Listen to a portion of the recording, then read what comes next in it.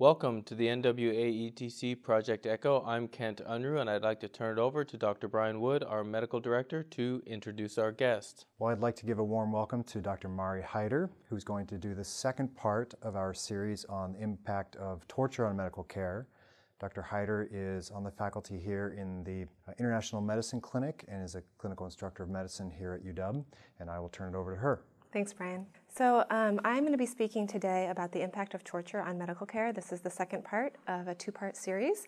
Last week, my colleague Nicole Ehrenholz discussed the legal definition of torture, introduced you to what different types of torture there are, and then also began to talk about the relevance to current issues in patient care.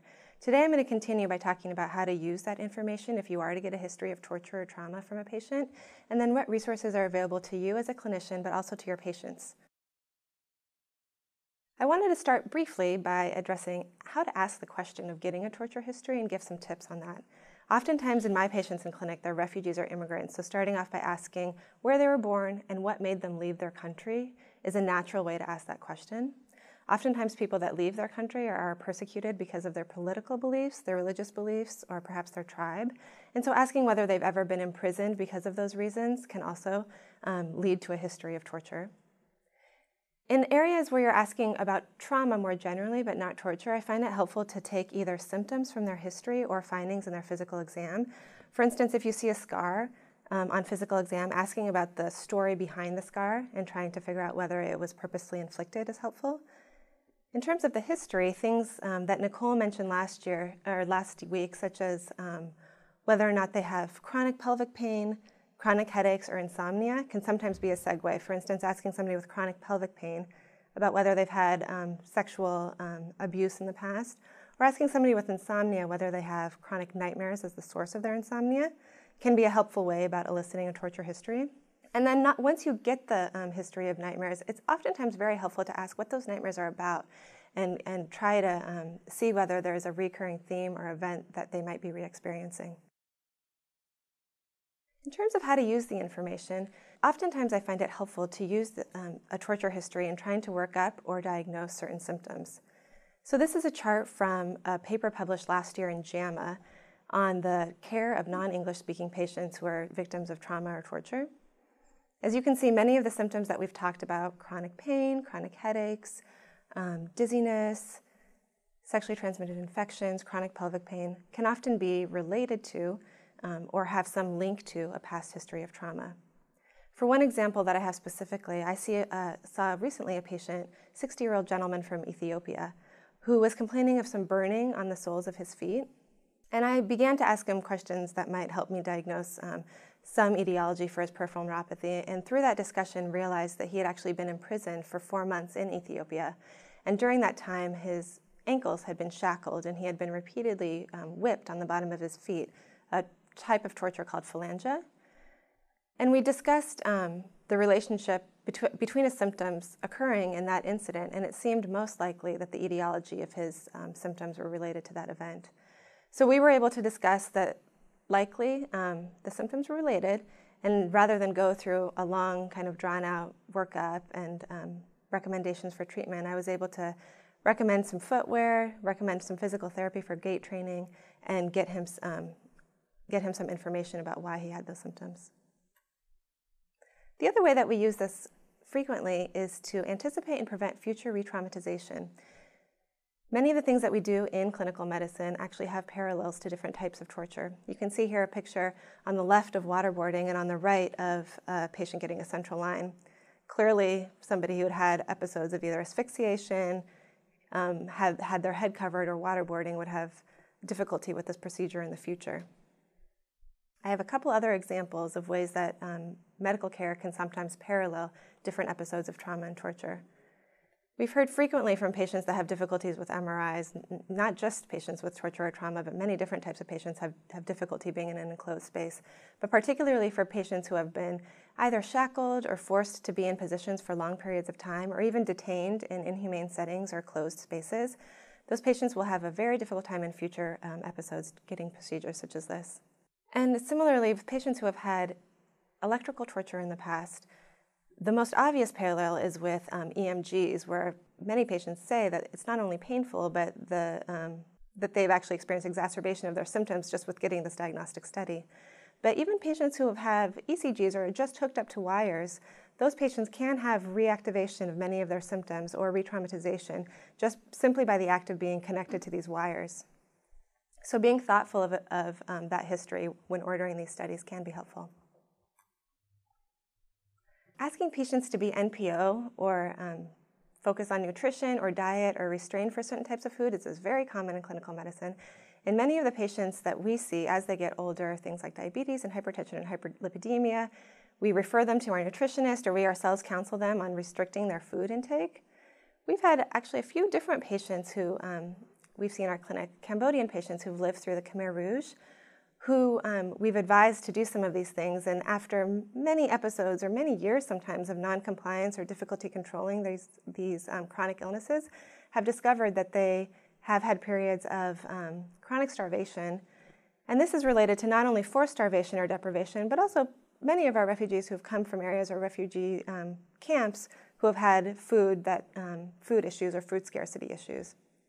So these patients may have a difficult time restraining from intake in the future to prevent or to help modify these chronic illnesses, but also actually may have exacerbation of some of these chronic symptoms. The Cambodian patient I spoke of actually had pain in her feet, an area where she had been beaten while she was in Cambodia, and her body associated food deprivation, and feeling hungry with pain in that specific part of her body. Other patients report an increase in episodes of nightmares or PTSD when asked to deprive food because their body so strongly affiliates that sensation of food deprivation with those symptoms.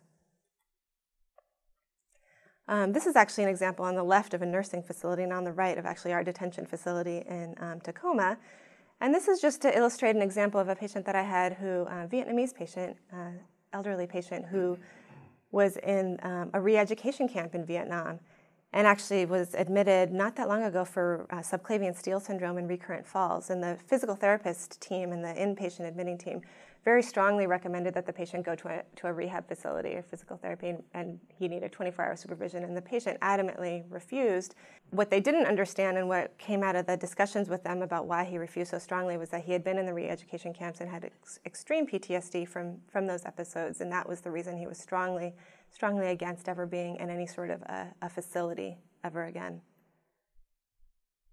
So another way that we can use this patient, other than helping with the workup diagnosis and also helping prevent re-traumatization, is in giving control back to our patients. I know that many of us try to empower our patients in every interaction we have in clinic, but particularly patients who have had that control taken away from them in an extreme way, who have been tortured or traumatized.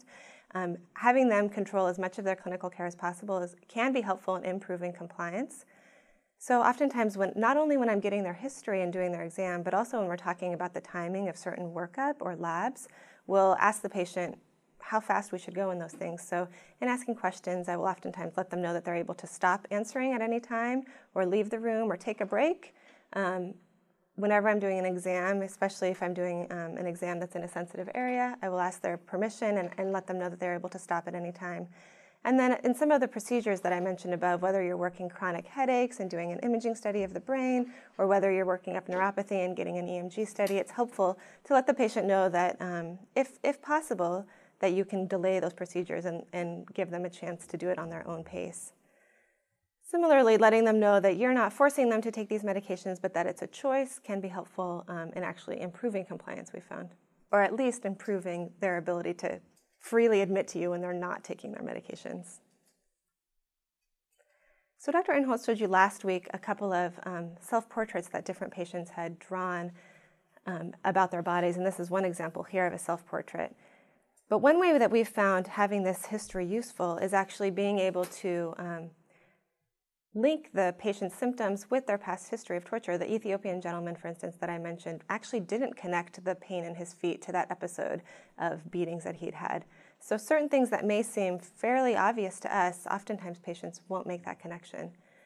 And we found that giving them a sense of prognosis in the long term and saying that their symptoms may wax and wane, particularly with future events, Sometimes a cancer diagnosis or a significant stress later on in life can actually re-exacerbate symptoms of PTSD or re-exacerbate symptoms of chronic pain, and explaining that that might not be related to medications not working, but rather that the stress in their life events are intricately related to the symptoms that they're having, and they may experience recurrence of these symptoms. Lastly, I just want to mention briefly a couple of resources for you as clinicians, but also for your patients.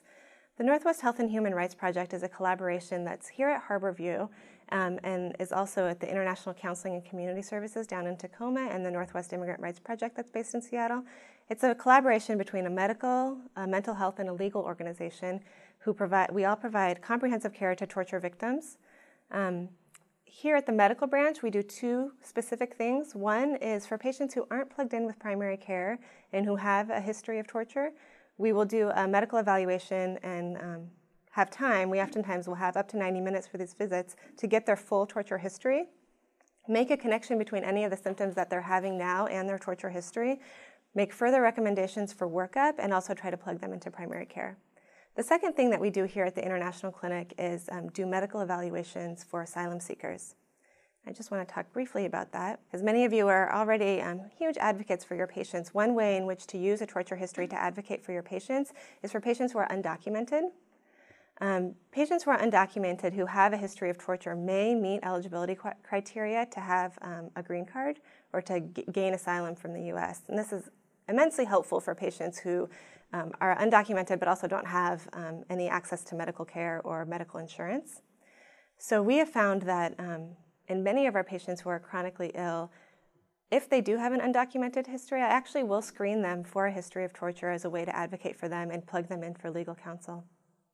Just to comment on this, if you are the primary care physician, should not be the one to do their medical asylum evaluation because of a conflict of interest. They should be referred usually to one of these organizations, Health Right International or Physicians for Human Rights, who can do a medical evaluation, a medical affidavit, and submit that as part of their case so that when the judge sees their case, we'll also have that information. If you yourself are interested in learning how to do these asylum medical evaluations, the same organizations provide training and a volunteer network where you can volunteer your time to do that. So I just wanted to come back briefly to our case that we talked about last week, a 48-year-old Oromo-speaking woman with a history of torture and HIV who came with symptoms of insomnia, fatigue, headaches, and chronic pain. This patient actually was undocumented, who we uncovered was undocumented. Because of her history of female genital mutilation, there's actually case law out there that patients who have this in the past are eligible for asylum. So we were able to refer her for legal counsel, have her file an asylum application, which is actually once you file an asylum application, you are Medicaid eligible and eligible for health insurance. We were able to ask her through kind of a patient-centered model what her main symptom was that she was concerned about, and her main symptom that she was concerned about was the sleep and insomnia. Underlying that insomnia were chronic nightmares, and so treating those nightmares was one way for us to establish rapport and get her engaged in care. So just to summarize, torture is prevalent around the world. Many people have experienced it, unfortunately, but also more generally, I think trauma is prevalent, and in many of our patients, asking about a history of trauma is just as relevant as torture, because even if they don't meet the legal definition, they may have many of the symptoms, and you may be able to care for them and think and consider some of these things in the same way. Knowing history of torture and trauma can also help explain some of the chronic physical and psychiatric symptoms that we see in clinic and sometimes make it challenging to care for patients. And so having that history can help further their care. We can use it as clinicians to prevent re-traumatization, and we can also use it to help advocate for our patients, particularly those who are undocumented.